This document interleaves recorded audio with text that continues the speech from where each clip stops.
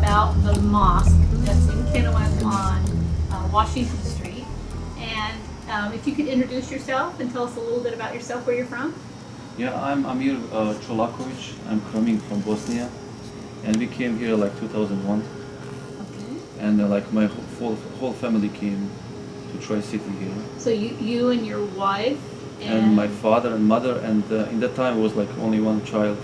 Okay, and how many kids do you have now? Now he's 5. In Bosnia, were you in the capacity of a volunteer imam at all there? No. My father, he used to be imam, you know, like for 25 years in Bosnia, professional. Oh. And then what happened, he became very sick, you know, he had some strokes, and he was, you know, not able to do that anymore. You know, and then when we came here, you know, like my belief was, to be honest, you know, like not so, was like very weak, you know. You know, like I didn't practice so much like I'm practicing today. Okay. And like 7-8 years ago, you know, I started to practice more. And we came with the idea, okay, why we don't open something, you know, to teach ourselves and to teach our children, you know, about the God and, you know, what is our belief and all these things. Yes, and we start our activities, you know, praying like 5 times a day, and you know, like teaching our children, you know. So now you are the imam, but more of a volunteer. Yes. You really don't get paid, and I'm assuming from your collection jar here, you're just collecting money here in the store to help pay for the mosque, for the mortgage. Yes. Okay. So about how we don't many have any families? other help, you know, like from any other people, you know, just we not here like now a Christian denomination where you have money Yes. from headquarters or something. You're all on your own. Yeah. And you don't you know, need like any our help community here is like not rich, you know. This is mostly at your mosque, mostly Bosnian families and Somalis, maybe. Mostly, like in the beginning, was the Bosnian, Okay. and then Somalis, they start to come to this community, you know. And you know, like the Islam is open for everyone. Yes. You know, like we don't Okay. have like, you know, like a different group or you know, in Islam, like we call each other the brothers.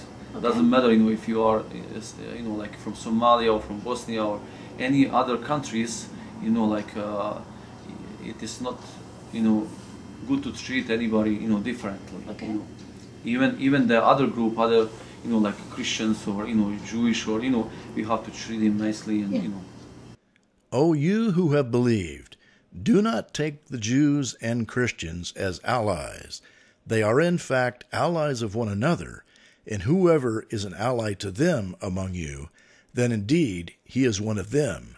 Indeed, Allah guides not the wrongdoing people. And I need to pray like 5 times a day, You don't want and have to to go to like 20 minutes there and 20 minutes back is a lot of time, you know, spending just go back and forth, you know.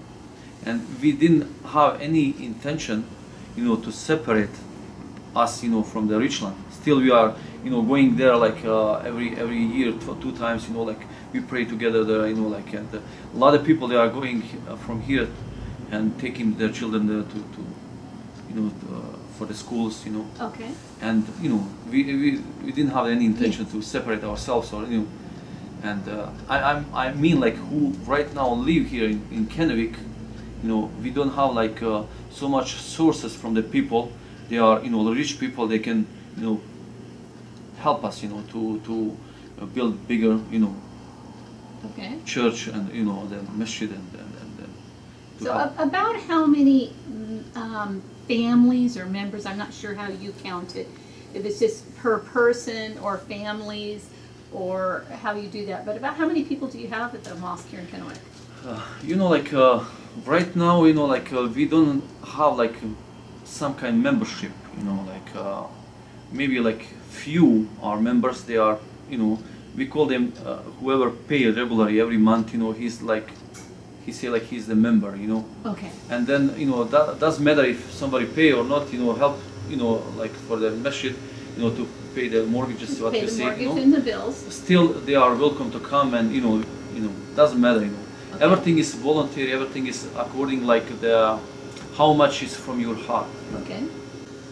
Do you think that, just out of your opinion or what you think the Quran says, do you think that women, even in the U.S., should be covered? You know, like we cannot force anybody. You cannot force anybody. You know, in Quran, the ayah, one verse is saying, you know, like it is no force in religion. You know, we cannot force anybody to do anything. You know, everything is according like their heart. You know, we cannot force anybody to believe in God if he is not willing. You know what I mean? Okay. We need to talk to somebody and tell them what is the Islam. You know, not force anybody. You know, according anything. You know, and I can tell you the story about myself. When I talked to the one pious man. You know, and I saw him. He have like big beard. You know, and I tell him, you know, like I didn't know so much about the beard and this and that. You know. And he was telling me, you know, like, I tell him now, it's time I need to grow beard. He say like, don't worry about that. Listen your heart. Your heart will tell you when you need to grow beard. And same thing with the people, the sisters, you know, like the women with the hijab. We don't force them, you know, it is their choice, Okay. you know. Even as your own daughters. Even that's my own daughters. Okay. If your daughter, when she grows up and she's 25 years old, if she doesn't want to be covered, I cannot do then anything. you cannot do anything. No. Even if she's living in your own home. Yes. Okay. You know, like you need to teach them. That is the beauty of the Islam. You know, some people they represent Islam in the wrong way. You know, even the one verse in the Quran is saying about the Prophet. You know, if you was harsh to the people, they will run away from you. You know, about he's talking about the Prophet Muhammad. You know, and he was very nice to the people. That's why the people, you know, they accept Islam in the groups. Fight against those who do not believe in Allah or the Last Day, and who do not consider unlawful what Allah and His Messenger have made unlawful, and who do not adopt the religion of truth, that is, Islam, from those who were given the Scripture. Fight until they give the jizya tax, willingly, while they are humbled or subdued. No, like I have to believe everything what is in the Quran. You know, if I say I don't believe this and I believe that, I'm going out of my religion. You know, I have to believe. You know, like I have a question for you. Like the same thing. If you are Christian, you know, you like to rule by your Bible. Yes. You know, it's Yes. the same thing. You know about the Islamic rules. And here in the United States, we have to obey this law. We are in this country. You know. But you don't believe that you can. Some Muslims believe they want to come to America, and their goal is to turn America to a Muslim country and turn America into a Sharia law country. I don't know. Like that is, you know, like that for me doesn't make sense. You know, nonsense. You know, like I mean, like here in the United States we have so much freedom. You know, myself, I pray on the parking lot. You know, and nobody even say anything to me. You know how the Muslims they are praying. You know, they go down on the ground. Yes, yes, you know, they have their rug out. and then you know, like I was like one time by the one store here in Kennewick, and then my time was running. I have to pray. You know, and I was praying in the parking lot, and the security guard they came and they say, what are you doing? You know, I just, you know, like I have to be focused when I'm praying. You know, I cannot break my prayer. You know, like that. And then he saw I'm praying, and then he stopped until I finish. You know. Okay. And then when I finish, he asked me, "What are you doing?" I say, "I'm praying." Oh, I say, he say, "I'm so sorry. You know, I disturb you." You know. And I mean, like you can see, like, and then a lot of people are coming to me and they are asking me about, you know, like, what is your religion? You know, I mean, like, it is too much freedom here. You know, you can pray, you can do anything. You know, and then why we have to, you know, like, I cannot understand that some people come from the outside and they have the goal to make Sharia country here or something like that. You know, I have no idea, like, from where. You know, sometimes, you know, like all these media, they are, you know, like making something very big. You know, it is small. You know, they are, you know, like putting some news. You know, like you know, they are very small and they make huge thing. You know. Okay. You know. Yeah. And then they pick from the thousands good stuff. They pick like one bad, and they say like, okay, this is Islam, this is, like the Muslims, how they think and this, what I mean? So, what brought you? I want to backtrack a little bit on your history, and what was the main thing? Why did you leave Bosnia and come to the U.S.? Were you being persecuted, or did it have anything to do with that?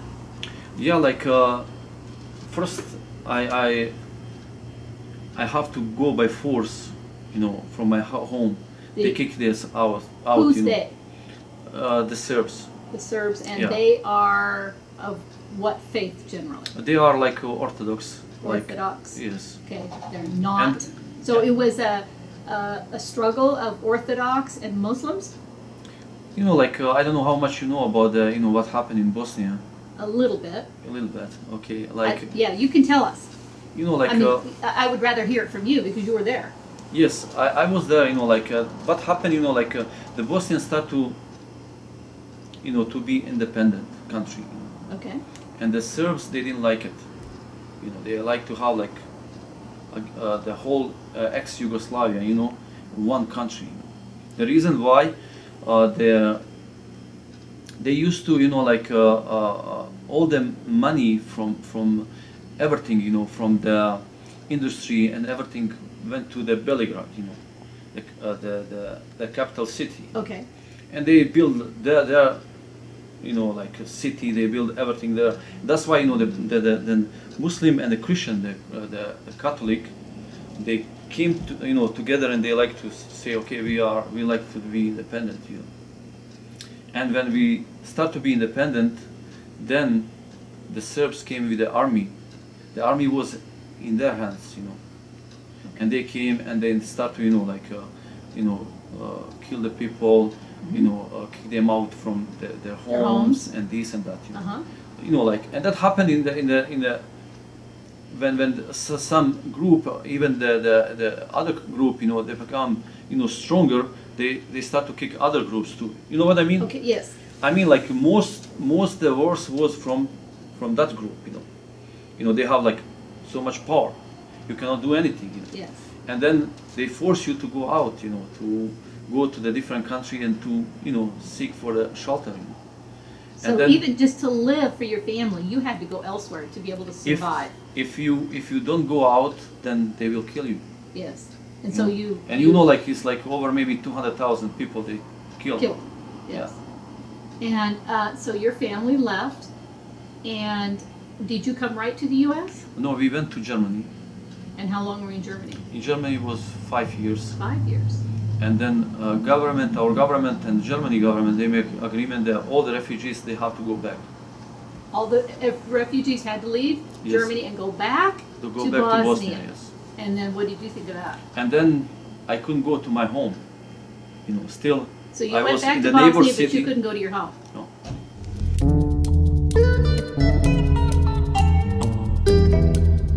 So what about all these refugees from the Balkans, and how does it relate to Islam? In order to wrap one's mind around this, we must go back in history to around the year 1354, when the Muslim Ottoman Turks began pushing north and west into Europe. After the fall of Constantinople in year 1453, Muslims led by Suleiman the Magnificent continued their efforts of expansion into Bulgaria, Greece, into the Austro-Hungarian Empire. The southern part of the Balkans was predominantly Greek Byzantine, while the northern areas were Latin Catholic, with many Jews scattered about among both kingdoms. While Islam was out to make converts, they were even more interested in collecting the jizya tax from these infidels to finance Muslim expansion. With the usual carrot and stick pressures over the years, many conversions were merely a means to avoid these taxes. When the Ottoman Empire began to fall apart in the 19th century, the previous ethnic groups began to rise up to reclaim their previous borders. After several hundred years of intermarriage and business connections, this, of course, was a very complicated and volatile procedure. Lots of bad blood had passed under the bridge, and few were willing to ignore the nasty history of Muslim occupation.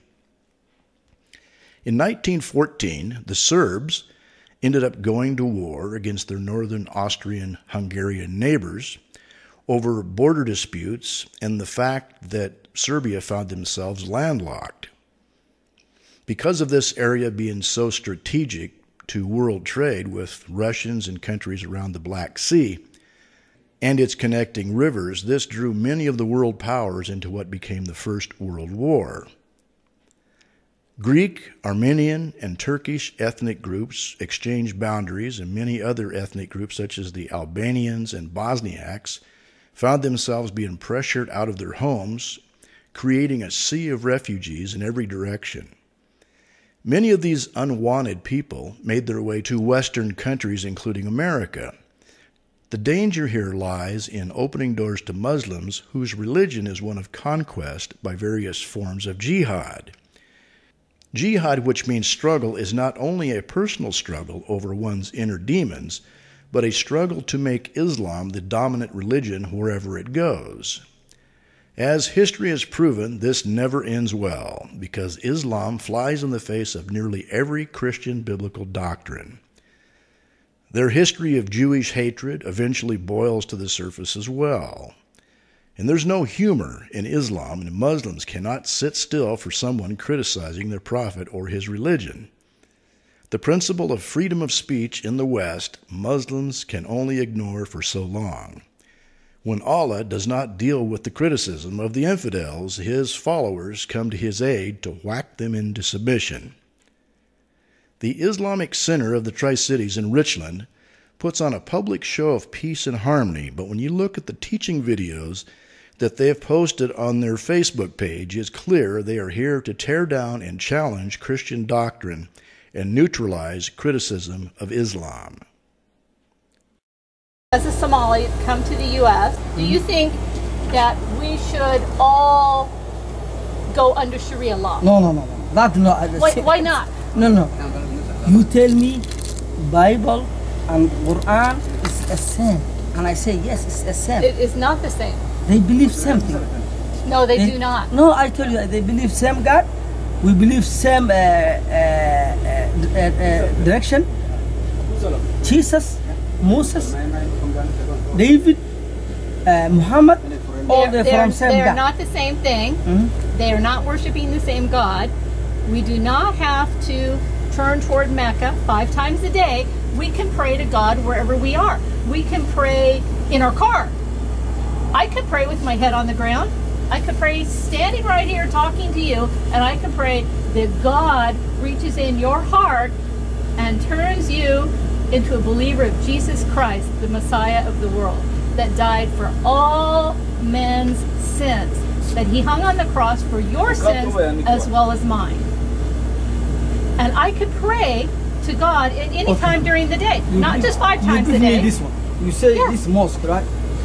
God loved mosque. Muslims that he gave them Jesus. This mosque. The mosque and a cross there in the front. Cross. So you say it's same? Is the same? No, it is not the same. What is this? God So love the Muslims that he gave them Jesus. Who this God?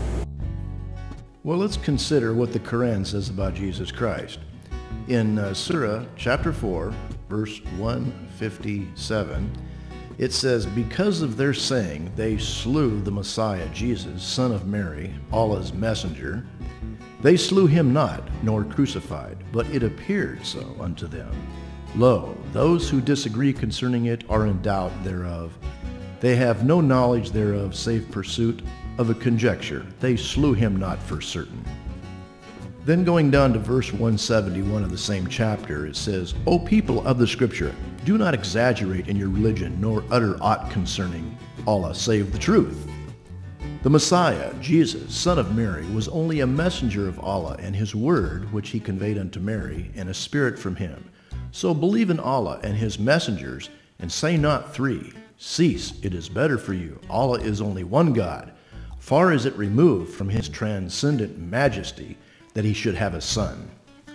Well, this is a problem, because whoever wrote the Quran, which came about some 500 years after Christ, claims to know more about the events than the people that were there. For example, in Matthew chapter 16, verse 13 says, Now when Jesus came into the district of Caesarea Philippi, he began asking his disciples, saying, Who do the people say that the Son of Man is? And they said, well, some said John the Baptist, others Elijah, but still others Jeremiah or one of the prophets. And he said to them, but who do you say that I am? And Simon Peter answered and said, thou art the Christ, the Son of the living God. Now notice he doesn't say a son, as though there's many, but the Son of the living God. And Jesus answered and said to him, blessed are you, Simon Bar-Jonah, because flesh and blood did not reveal this to you, but my Father who is in heaven. Now, I've picked up quite a pile of literature over the years visiting mosques around the United States. And it's interesting that the majority of the literature that's published, they try to present a polite rebuke of the Bible and Christianity.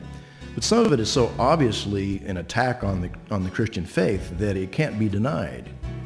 They have much disdain for the Trinity. In a tract that they publish, actually it's put out by the Institute of Islamic Information and Education out of Chicago. I picked up this copy at the Islamic Center in San Diego. It reads, let's put this together in a different form. One person, God the Father, plus one person, God the Son, plus one person, God the Holy Ghost, equals one person. God the what? Is this English or is this gibberish?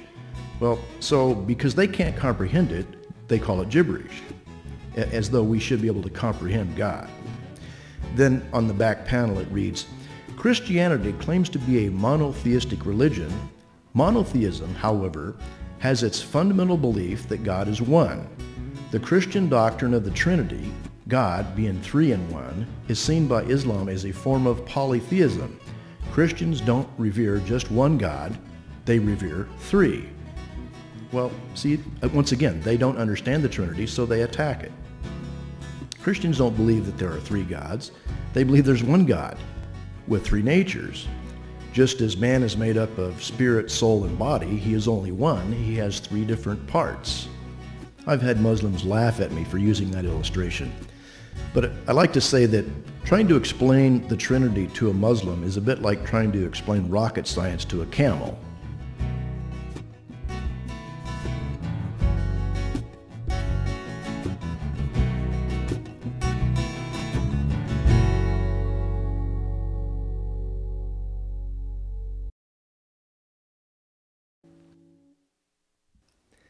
An example of Muslim deception in America is in a tract about polygamy in Islam, distributed in many American mosques.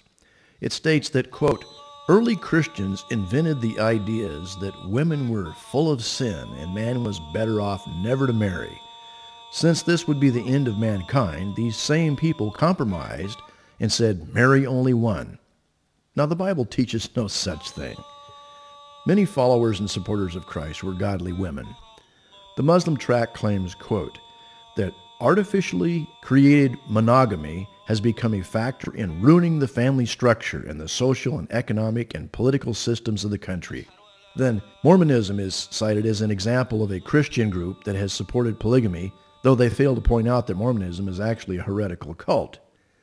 The Quran actually gives men the right to discipline any unruly wives. Quote, as to those women on whose part you see ill conduct, admonish them first, next, refuse to share their beds, and last, beat them, and then in parentheses it says, lightly, if it is useful. That's in Surah 4, verse 34. Now, usually when you cite these verses from the Quran, the argument is going to be, well, it doesn't really say that quite that way in the Arabic. That's a bad English translation. Well, the English translation that I just quoted from was endorsed by the Chief Justice of Saudi Arabia. The guy was actually the Imam of the Grand Mosque of Mecca for a number of years.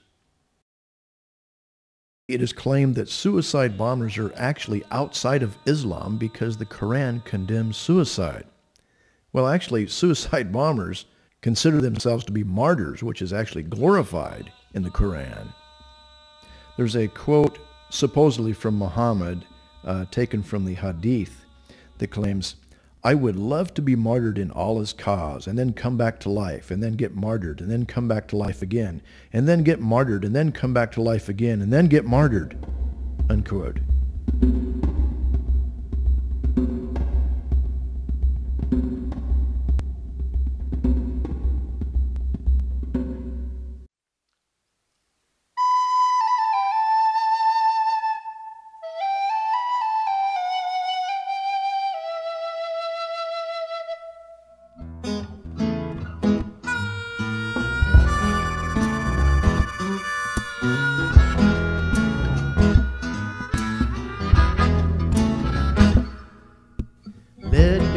you a story. Isha's mama said, may have heard this somewhere before, child. Don't forget to cover your head. The key to your salvation is in that big black box. It fell all the way from heaven. Might sound like a paradox. Now, if you don't learn some submission, you'll end up dead. Some satanic verses, those surahs in the book. He's got his jihadis to guide the way. Just like Ibrahim, they say, there's rewards up in heaven. That's what the prophet said. Just blow yourself to kingdom come. Wine and babe will fill your cup. Now, if you don't learn some submission, you'll end up dead.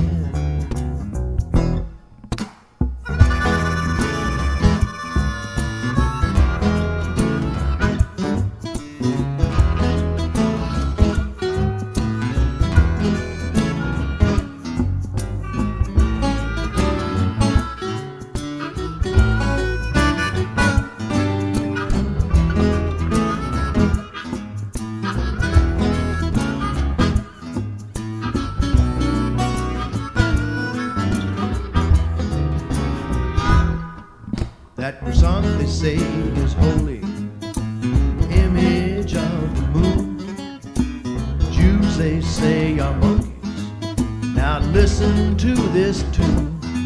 The key to your salvation is in the Holy Writ. This would all be really funny.